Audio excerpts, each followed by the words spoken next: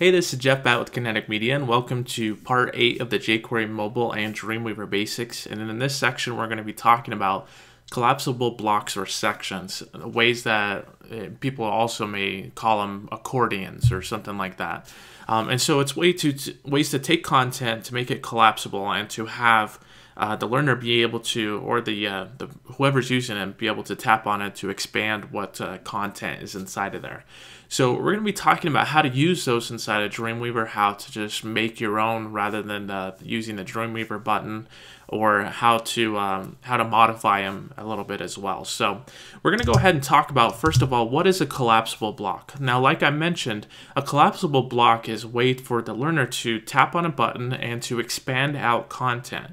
And the content could be really whatever you want, any type of HTML file. You can have it expanded out, you can have pictures there, you can have videos or whatever you want there. Now, it's pretty simple to do. You basically take a div tag and then you add the data role equals, in quotes, collapsible. This makes anything within this div tag a collapsible item. Now, you do have to have an H3 tag in order to, and that's basically what becomes the button inside of the header. So you can see here, H3 header. Now we look at the iPhone here, and we see inside of the button is header. Now, anything after that, like this paragraph, is the content, is whatever's inside of it is what's going to be expanded out. So if I have a video tag, if I have an image reference, or if I have anything like that, it's going to expand out once I push this button. Now that's a single block. You can also create collapsible block sections. Now this basically is more than one button, so this is really where the accordion view type thing comes into play. So you'll notice that I have header 1 or my header 1, and then I can click on header 2, and that will automatically collapse the header 1 content, and it will expand the header 2. So it's a really nice feature, and really doesn't take much more besides taking these different collapsible blocks, wrapping them inside of a parent div tag, and naming that data role equals collapsible -set. And this will basically create a set of blocks rather than just a single block.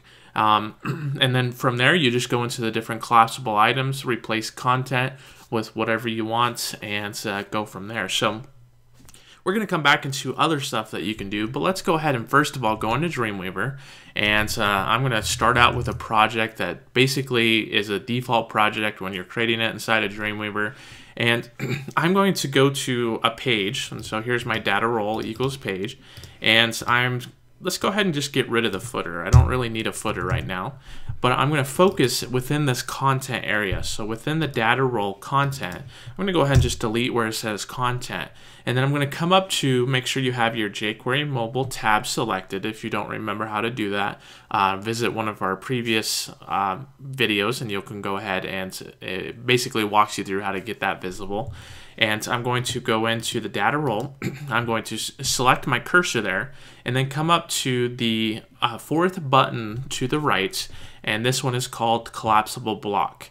Now if I click that button, what DreamWeaver will automatically do, sometimes it pops up with a different drop-down box or different items that you can choose. In this case, it doesn't. It just automatically creates a collapsible set for you with 3 different collapsible items in there. And so if you don't want a collapsible set, I'll show you how to remove that. But now, for now, if I just go ahead and save it, let's go into my simulator here. And I'm going to just drag over my HTML file inside of the browser. And I'm going to select page 2. And once I've selected page 2, you'll notice that now if I select my header, there's my collapsible block. And so if I select header 1, header 2, header 3, it's going to show whatever content is inside of there. And that's how you basically just use the default button inside of DreamWeaver to create a collapsible set. Well, what if you just wanted to create one block, not a whole collapsible set? Well, you can do a couple things. You can just delete the collapsible set div tag, so make sure you get the ending div tag as well as the closing div tag, and then you can delete the different collapsible div tags that you don't want. So in this case, it's just one. And if I do just one, hit save, go back into my simulator here, hit hit the refresh button, and now I just have one collapsible item instead of multiple collapsible items. And now I could even, if I wanted to, just add another collapsible item. But you'll notice the difference here, if I go back in, refresh it, there's a separation. And if I expand one item, I can expand the other item, but it doesn't collapse the other ones. If you want it to collapse the other ones, all those different collapsible blocks need to be within a collapsible set. So keep that in mind. But this will at least allow the user to expand out whatever parts they want and whatever content they want as well. All right, so that's how we get the content ready there. So let's go back in, and I'm going to delete one of these collapsible items just so we can play around with just one item as we get to learn this. So I'm going to go back into my keynote, and let's continue talking about the different sections. So in that case, remember we talked about different collapsible sections. If you want them to expand and collapse when different ones are typed in, then when different ones are selected, and then you want to make sure that you wrap all those inside of one large div tag, which DreamWeaver does it by default, but you want to make sure it's within that collapsible set. So now let's talk about block themes. Now, by default, you have just the standard theme, but let's say you want to theme different of those different options, the different buttons when you select on it. For example, like this, you want the blue content or the blue button, and you want the content to have a border around it with a different color inside of it. Well, how do you do that? It's pretty simple actually. You have two different items, different data themes that you can apply. The first one is data-theme equals and then ABCD, whatever the standard themes are, or if you've created your own. And that will basically change just the button part of it. Now, that's really all that you have to do. If you don't do that, there won't be any theme to the content, but there will at least be the theme to the button. It'll just look pretty much the same as what we already saw. But if you wanted the content to be different, you wanted the data theme to be different, then you apply a different attribute, data-content-theme equals D, or whatever letter you want it to do. And that will give your content a nice border around it. It'll have different colors, and you can change that to whatever you want. So let's go ahead and apply that to our collapsible block. So I'm going to come in here, and then right after the data role equals collapsible, I'm going to start typing in data dash and theme. And if the pop-up selects, or you see the pop-up, you can just select that, and then you can just go through the different themes that are available. Well, I'm just going to select A, for example, and now if I go ahead and, actually let me go back into my simulator, refresh, you'll notice that now it has the letter A, but the content really hasn't changed. Let's try a different one. So let's say we want B. Go ahead and refresh that, and now my data theme has now changed to B, but again the content has not changed. So if you want the content to change, that's where you type in the data dash content, and you see the dash theme has already changed. So now I can change my content, select a letter, go ahead and refresh that and save it first of all, and now if I expand it out, you'll notice the content has now changed to whatever theme it is. So if I come into, let's just play around with this, I'm going to change that to C here. You'll notice that now I have a nice border around my content, and if this was within a collapsible set, I would have that border on my content as well. And so that way it just kind of keeps it together a little bit better. And you can change the different aspects of it here as well. So that's how you apply a theme to it. I'm going to go ahead and just save that, and then I'm going to go back into our keynote here. So as a refresher, to change the theme, you add the data theme, which will change the button, and then you add the data theme, the data content theme, and change that to whatever theme you want, A, B, C, D, whatever you want it to do there.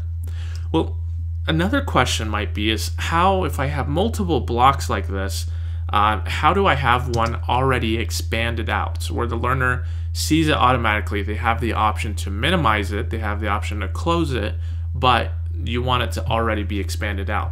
Well, it's pretty simple inside of there. So if you want something like this where it's already expanded out with all the list items or whatever's inside of there, then you add a data dash collapsed equals false. By default, it's set to true, but you want to have it set to false if you wanted it already expanded out. So let's go ahead and select that, or like add that to our content here. So right after the theme, I'll just go data dash collapsed. As I start typing it, I can just hit enter, and now we're going to say false. So now if I go into my content, my simulator, just refresh it, you'll notice by default it's already been expanded. I'll refresh that again just so you can see it's already been expanded. Now I have the option to minimize it, but by default it's expanded, and you can choose which ones you want to be expanded, which ones you don't. So if I have more than one collapsible item, I'm going to go ahead and just, you can either just delete that collapsible part, or you can change this to true. Again, if you delete it, by default it's already collapsed. But you'll notice one is collapsed, one is expanded. Now, even if they're inside of these different collapsible items, even if they're inside of a collapsible set, one of them will be expanded by default, the other ones will not unless they have the data collapsed equals false attribute added to it. I'm going to go ahead and delete that part. And now let's go back in and continue. And one other option that comes with jQuery Mobile 1.3, so if you don't have the latest code, make sure you update the latest code. But one other option is the ability to add the blocks into a mini format, what they call mini. Now this is extremely easy as well. You do the same thing what you did before. You have the collapsible, you have your different items there as well, but there's a new attribute called data-mini. And if this is equal to true, it's going to make the expandable part, or the button part, not the content. The content will be exactly the same, but the button part, it'll make it at least, I think it's like half the size. And it's a mini version of it that you can have it smaller instead of having the larger attribute there. So that's really all that you have to do. So if I come into my content and I say, let's go ahead and delete the data collapse false, and let's just add data-mini. Now you'll notice that because this is in 1.3, Dreamweaver has not updated its code hints to the latest version, so you won't get any code hints for this. I'm going to go ahead and say true. And now if I preview this, you'll notice my button is now a mini format. Again, the content is the same, but my button itself is a lot smaller. Alright, so now let's talk about the block icons. Now the block icons themselves, you'll notice that you can, right, by default it's a plus and a minus, but you can change those icons and icon positions to whatever you want. So in this case, you add a data-collapse-icon equals whatever icon it is, arrow D, arrow U, arrow up, whatever icons you basically want to use. So there's two different parts. There's the data collapsed icon, data collapsed icon, and then you select what icon it is, and then the data expanded icon. So the icon that shows before it's expanded, and then the icon that shows when it's expanded.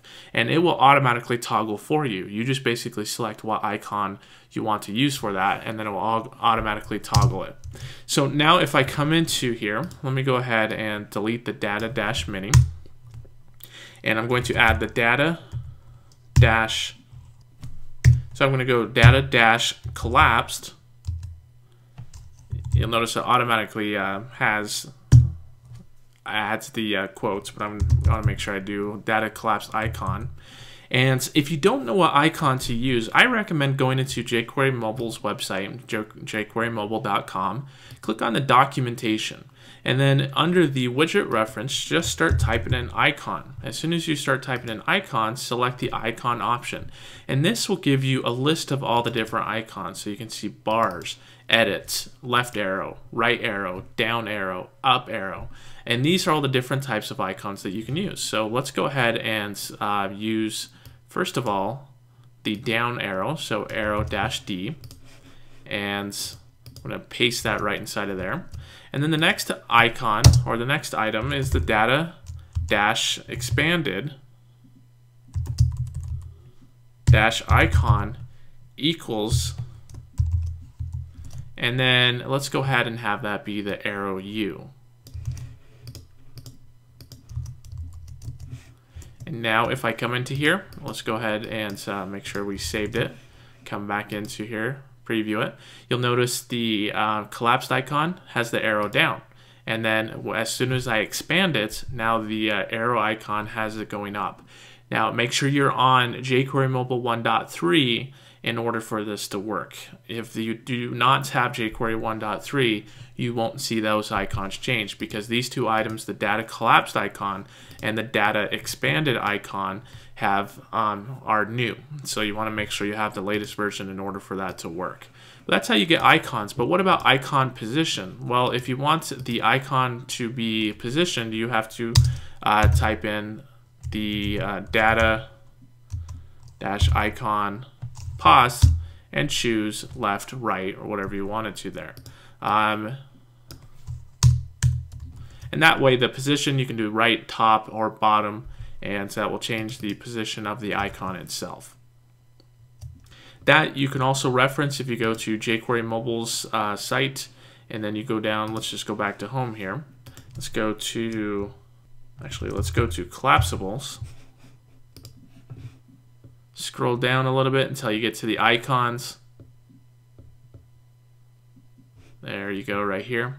Icon positioning, and you'll notice the data icon position, and then you can change it to right, to left, whatever you want it to, right here on the right, or on the left, or the bottom, or the top, or the different options.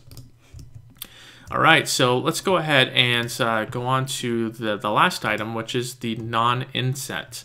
Now, by default, we had the inset where it had the rounded corners, and it kind of had a different padding on the sides. Well, let's say you don't want that. If you want it to be expanded, for example, like this, you want it to go all the way to the edge of the content, or the edge of the phone or the tablet, or whatever your whatever the user is looking at it from. Then you want to, there's one small thing that you need to do, is you need to change the non-inset. So within this data collapsible item, you need to add a data-inset equals false. And if you do that, that will take away the rounded corners, take away the padding on the left and the right, and it will add the bar the entire way across. And so it's pretty easy to do. If I come in here, let me go ahead and get rid of some of the icons, for example, and add data-inset equals false. So we got a couple of code hints there. Now if I expand this out, so again, my rounded corners, my padding on the left and right side go away as soon as I change that inset to equal false. And now the expanded area, whether it's the collapsible set or whether it's just the collapsible single item, will take advantage of the entire width of the device, whatever device is being looked on, as well as the content that's inside of it will automatically take advantage of it as well. Okay, well that's how you get started with the collapsible items within jQuery Mobile and Dreamweaver. Most of this, you could add the collapsible set inside of Dreamweaver, but most of this you have to add by yourself inside of the code. But those are the different options you can do with the collapsible sets.